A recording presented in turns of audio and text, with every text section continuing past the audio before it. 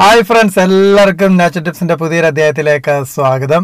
ഇന്ന് നമ്മളൊരു വെറൈറ്റി ആയിട്ടുള്ള ഒരു സംഭവമാണ് നിങ്ങളെ പരിചയപ്പെടുത്താനായിട്ട് പോകുന്നത്. ഒരു വെറൈറ്റി ചമ്മന്തിയാണ്. ഈ ഒരു ചമ്മന്തി നമുക്ക് ചോറിൻ്റെ കൂടെയും അതുപോലെ തന്നെ ഇഡ്ഡലി, ദോശ ഇതിൻ്റെ കൂടെ ഒക്കെ നല്ലൊരു കോമ്പിനേഷനാണ്.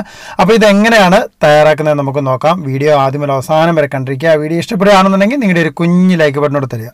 നമുക്കിവിടെ ആദ്യം വേണ്ടത് നെല്ലിക്കയാണ്. നെല്ലിക്ക ഉപയോഗിച്ചിട്ടുള്ള ഒരു ചമ്മന്തിയാണ് നമ്മളിവിടെ തയ്യാറാക്കാനായിട്ട് പോകുന്നത്. വളരെ സൂപ്പറായിരിക്കും. നിങ്ങളിത് ഒരു പ്രാവശ്യമെങ്കിലും നിങ്ങളതൊന്ന് തയ്യാറാക്കി നോക്കണം. അപ്പോൾ ഞാനിപ്പോൾ ഇവിടെ ഒരു 5 നെല്ലിക്ക എടുത്തിട്ടുണ്ട്. ഒരുപാട് നെല്ലിക്ക എടുത്തു കഴിഞ്ഞാൽ ഭയങ്കര കമർപ്പായിരിക്കും. അപ്പോൾ അതുകൊണ്ട് ഒരു 5 നെല്ലിക്ക, ഒരു മീഡിയം സൈസ് 5 നെല്ലിക്കയാണ് എടുത്തിട്ടുള്ളത്. അപ്പം അതൊന്ന് ചെറുതായിട്ട് കട്ട് ചെയ്തെടുത്താണ്, കുരുവൊക്കെ കളഞ്ഞ് ചെറുതായിട്ട് കട്ട് ചെയ്തെടുത്തതാണ്. ഇനി നമുക്ക് ചെയ്യാനായിട്ടുള്ളത് ഇത് മിക്സിയുടെ ജാറിനകത്തിട്ടൊന്ന് അരച്ചെടുക്കണം. അപ്പോൾ അരച്ചെടുക്കുന്നതായിട്ടുള്ള സമയത്ത് നമ്മൾ ഇതിനോടൊപ്പം തന്നെ ചേർത്ത് കൊടുക്കുന്നത് പച്ചമുളകാണ്. പച്ചമുളക് ഞാനിപ്പോൾ എടുത്തിട്ടുള്ളത് ഒത്തിരി എരിവില്ലാത്ത പച്ചമുളകാണ്. അതുകൊണ്ടിപ്പോൾ ഒരു 6-7 പച്ചമുളക് കൂടി ഇതിനോടൊപ്പം തന്നെ ചേർക്കുകയാണ്. ഇപ്പോൾ എരിവുള്ള പച്ചമുളകൊക്കെ ആണെന്നുണ്ടെന്നുണ്ടെങ്കിൽ 1-2 പച്ചമുളക് മാത്രം ചേർത്താൽ മതി. ഇനി വേണ്ടത് നമുക്ക് ചെറിയ ഉള്ളിയാണ്. ഒരു 4 ചെറിയ ഉള്ളി ഇതിനോടൊപ്പം ചേർത്തിട്ടുണ്ട്. അടുത്തിട്ട് വേണ്ടത് ഇഞ്ചിയാണ്. ഒരു ചെറിയ കഷ്ണം ഇഞ്ചി കൂടി ചേർത്തിട്ടുണ്ട്. ഇനി ഇത് നല്ലതുപോലെ ഒന്ന് നമുക്ക് അരച്ചെടുക്കാം. ഇപ്പം ഞാനിപ്പോൾ ഇവിടെ നല്ലതുപോലെ അരച്ചെടുത്തിട്ടുണ്ട്. ചെറുതായിട്ട് ഇളക്കിയെടുത്തതിന് ശേഷം നമുക്കിതിലേക്ക് ചേർക്കാനായിട്ടുള്ളത് ഉപ്പാണ്. നമുക്ക് ആവശ്യത്തിനുള്ള ഉപ്പ് നമുക്കിതിലേക്ക് ചേർത്ത് കൊടുക്കാം. ഞാനിപ്പോൾ ഇവിടെ ഒരു 1/2 ടേബിൾ സ്പൂൺ ഉപ്പാണ് ചേർത്ത് കൊടുക്കുന്നത്. അടുത്തായിട്ട് നമ്മളിനി ചേർക്കാനായിട്ട് പോകുന്നത് തേങ്ങയാണ്.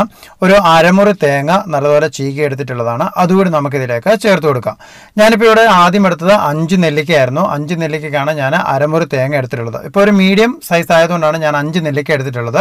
വലിയ നെല്ലിക്കൊക്കെ ആണെന്നുണ്ടെങ്കിൽ 2 നെല്ലിക്ക മാത്രം മതി. ഒരുപാട് നെല്ലിക്ക ചേർക്കണ്ട. ഒരുപാട് നെല്ലിക്ക ചേർത്ത് കഴിഞ്ഞാൽ കമർപ്പ് വരും. അപ്പോൾ അതുകൊണ്ട് നെല്ലിക്ക 1-2 മാത്രം ചേർക്കുക. അടുത്തായിട്ട് നമുക്ക് കറിവേപ്പില ഒരു തണ്ട് കൂടി ചേർത്ത് കൊടുക്കുക. അതിനുശേഷം നമുക്കിത് ഒന്നുകൂടെ ഒന്ന് അരച്ചെടുക്കാം. പച്ചമുളകിൻ്റെ സ്ഥാനത്ത് നമുക്ക് വേണമെന്നുണ്ടെങ്കിൽ കാന്താരി വേണമെന്നുണ്ടെങ്കിൽ നമുക്ക് ഉപയോഗിക്കാം. അതും നല്ലതാണ്. അതേപോലെ തന്നെ വറ്റൽമുളക് നമുക്കൊന്ന് ഫ്രൈ ആക്കിയിട്ടിട്ട് ഇതിനോടൊപ്പം തന്നെ അരച്ചെടുക്കുകയാണെന്നുണ്ടെങ്കിലും വളരെ ടേസ്റ്റ് ആയിരിക്കും.